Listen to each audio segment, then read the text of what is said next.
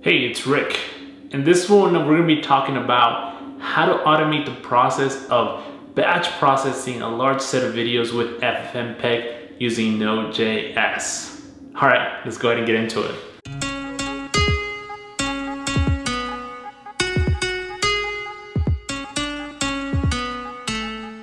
Okay, now before we actually pull up the terminal and start writing source code and start looking at some of the things within Node and seeing the command line flags with FFmpeg, all of that, let's just take a step back here before we actually look at any of the tools. So let me give you a little bit of background as far as why I wanted to do this. So I don't know if you've been to jsacademy.com, but it is pretty much a screencasting site that I run. Head over there to jsacademy.com, check it out, see some of the videos there. So currently I'm using Wistia to host all the videos that are actually there. And Wistia takes care of all this process for me. They go ahead and transcode all the videos from 1080p down to 720p, 4080p, and 360p. So they do this entire process for me. I don't really have to do anything, they just do it for me. But recently I've been wanting to give a little bit of an update for JS Academy. Now JS Academy is actually, the whole entire thing is built in Angular 1. Using pretty much the mean stack. But when I originally designed this and actually put this together, it was actually through a pretty much a weekend hackathon to get something out the door, see if so many people was interested in actually becoming subscribers. Fast forward a year later, and the application is not looking so good, right?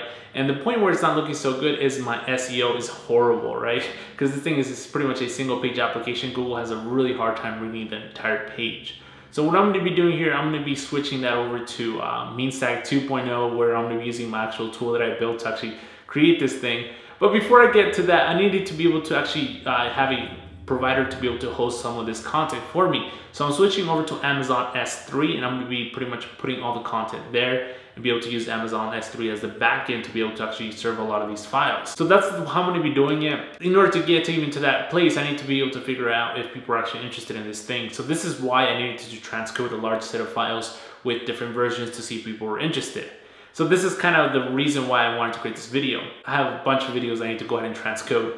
And Amazon actually has a transcoding service. So Amazon actually has a transcoding service that can go ahead and do this for you. Now, if you have a 10-minute video, they'll charge you roughly around 15 cents for that video. So I have about 120 videos that I need to go ahead and use this transcoding service. So that comes about $18 for all the videos. Remember, this is $18 for the 1080p to 720p. And what I want to do is I want to go from 1080p to down to 720, down to 480, and then down to 360. So those are completely different versions of the same file. And because it's different versions of the same file, I need to make sure that I'm actually transcoding these different files to those specific versions. If you use FFmpeg right from the command line, you can actually do this. So for example, I have a 1080p file, we pull up FFmpeg, pass in all different flags in order to get this transcoded to that specific version. FFmpeg goes ahead and does its work. It takes roughly a couple minutes for it to process this video. But once that video is done, you gotta go to the next one, change the flags, the next one, change the flags, the next one, change the flags. That was really annoying, so this is why I went ahead and used Node.js to automate some of this process for me. Now, there's a lot of videos, 120 of them that I need to batch process, so pretty much the script, what it does, it goes ahead and looks at a parent directory and sees, okay, what files are in here? Okay, you have 120 files here. Let's go ahead and push that to an array and we'll go ahead and process all those files for you. That's essentially what the script is doing here. Now, am I going to use this script for the actual production application? Probably not. I'll probably use Amazon service to automate the entire thing for me. Now, the specific reason why I wanted to do it here is because I'm working on MVP to push this out the door as fast as possible to see if people are interested. So again, if you want to just go ahead and hack something together real fast, again, FFmpeg real quick from the command line, why not? You can go ahead and check out the script. Again, there's a blog post below this video. You can just click over to the blog post and we'll take you over to the script. You can go ahead and look at the script in details and see how the script is actually written and see if you can actually use it. Let's head over to my Mac and I'll go ahead and show you how to run the script from the command line. Here I am on my desktop, and what I have here is this folder called videos. So if you look inside this videos folder, you'll see I have a couple of videos in here. I have video 1, video 2, video 3, video 4, and video 5. And if you're planning to use the script that I'm including here in this blog post, you can actually just rename this to whatever pattern you have for your file names. For me, it's really simple. I'm just naming them 1, 2, 3, 4, 5. But if you have something very specific, you might want to go ahead and change the script for those specific names. So for example, if you have video_1, my script won't work. You have to go in there and change that value. So yeah, if you double click any of these, you'll see that these are just videos. Let me get another video here, another video here, and those are pretty much just the videos there. So what we're going to do is we're going to go ahead and transcode all 5 videos over to a different format of 720p, 480p, and then 360p. So let's go ahead and do that now. If I open up the blog post here, which is attached to this video, so there's a link below in the description. You can just head over there and then this will take you to this blog post here. And here's the script that I wrote. So I'm just gonna grab this and I'm just gonna copy this, pull up the terminal. As you can see here, I'm just in this directory of my desktop with the videos, and I'm just gonna call this one process.js, and I'm just gonna paste this in there. And as you can see here, here's the script that I'm talking about. It pretty much covers what I just said, so I'm not gonna repeat what this script is doing, but it's pretty much formatting our videos, and it's putting them inside this folder called transcoded. So let's go make that directory there. And if you look in here, we have video 1 through 5, and we have this process, and then we have the other one called transcoded. If you come back to the blog post, you'll see here's the actual command line you need to run. So let's put this in here. We have videos 1 through 5, and then the locations for the videos is going to be this directory right here. Put this in there.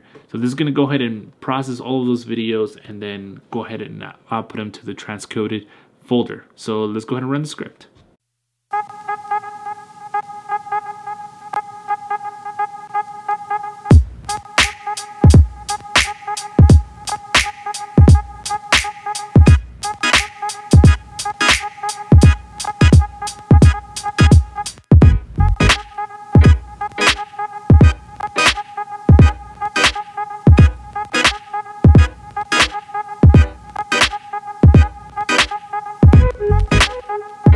As you can see here, the script went ahead and completed the process. Right here it tells us completed video number 5. So if we go over to my desktop, double click on videos, you'll see here we have this folder called transcoded. And if we look within this folder, you'll see that there's all these videos in here. Here's video number 1, we have the 360 version, we have the 480 version, and we have the 720 version. As you can see here, here's the sizes of them, 8.2, 8.3, and then 8.4. Same thing here with video number 2, video number 2, video number 3, video number 3, so on and so forth. And if we double click any of these videos, you can actually go ahead and watch it. As you can see here, this one is this is the 480p. So that's pretty much all there is to this little script. Again, it automates a lot of the same process of just transcoding these videos to different versions of the same video. And if you're familiar with the FFmpeg command line, you'll be able to add a lot of different flags and be able to actually get this pinned down almost exactly to the point where you actually want these videos transcoded to that exact same version. There you have it. That's all there is to running this script. Again, the script does take a little bit of time to actually process all the videos. So if you have 100 videos, 200 videos, it is going to take us a little bit of time. But again, you can just minimize the terminal, go do something else, and this entire process will just happen in the background. All right, so that's pretty much all there is to this video. If you liked it, make sure to give me a thumbs up below. Make sure to subscribe to the channel. I'm constantly releasing a bunch of different videos on JavaScript and Node. So if you're interested in that kind of stuff, go ahead and check out the channel. Got some pretty cool videos already up. So we'll go ahead and talk to you in the next one.